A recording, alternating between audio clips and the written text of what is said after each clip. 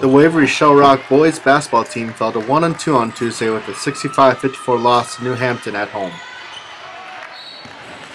The Go-Hawks had a 22-15 lead in the second quarter after a short 6-0 run, but New Hampton closed the first half with a 16-0 run of its own to take control of the game and led the rest of the way. The lone bright spot in the game was senior Clint Carlson, Northern Iowa recruit.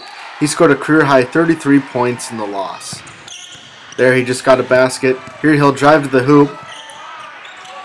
And it's in. But the Go-Hawks could not overcome New Hampton despite Clint Carlson's career game. The Go-Hawks looked to rebound on Saturday as they faced La Crosse Aquinas at the Wells Fargo Arena in Des Moines at the Midwest Classic Shootout.